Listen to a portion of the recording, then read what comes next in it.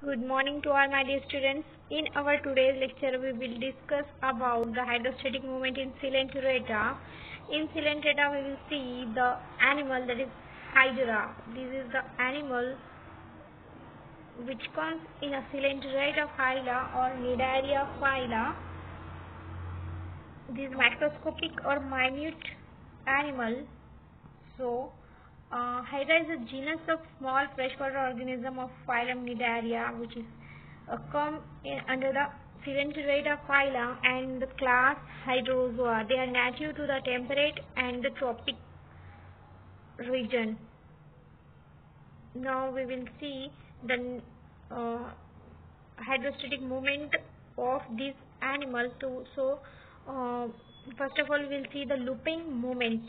So, what is the looping movement? The most common movement is that looping movement, a type of walking similar to looping of an earthworm or caterpillar. While standing erect, the body first extends and bend and fixed to the tentacle. The body is bent and these tentacles fixed to the substratum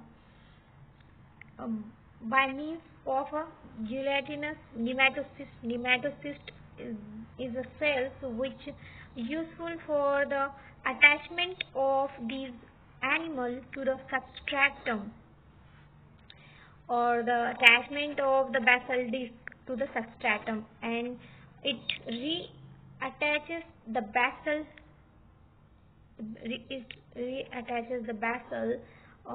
disc near to the tentacle and again assuming an upright position by releasing its tentacle. It releases the tentacles and it stands straight on the substratum. So this is the movement which looks like a caterpillar. जैसे caterpillar चलती है उस तरह से ये animal move करता है. First of all body bend होगी, basal disc, ये जो basal disc है substratum से attach रहेगा.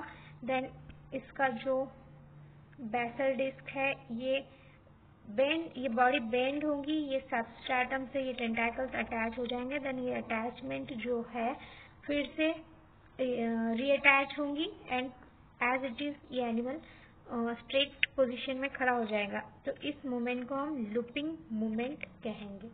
Okay, now next movement is that somersaulting. Somersaulting is another movement. Somersaulting is like the looping movement.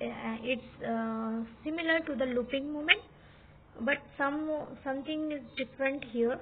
In this type of movement, Hydra extends its body and it bends to one side to place the tentacles of the substratum, and the gelatinous nematocyst helps to the fix to the tentacles of these tentacles attached to the substratum, and the basal disc is freed from its attachment and the animal stands on the tentacles and the body then contracts strongly till it appears like a small knob, and the body is then extended and bent to place and the basal disc on the substratum and the tentacles loses their holds and the animal regain an upright position. These movements are repeated and the hydra moves from one place to the another place.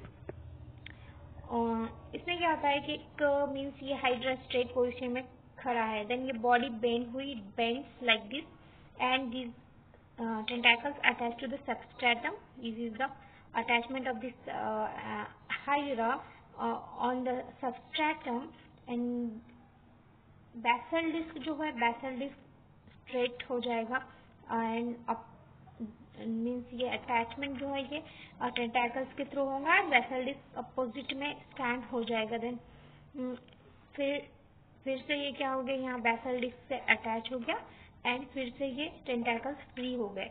तो इस तरह से जो अल्टी पल्टी मार के ये जो animal move कर रहा है, इस मूवमेंट को हम somersaulting मूवमेंट कहेंगे.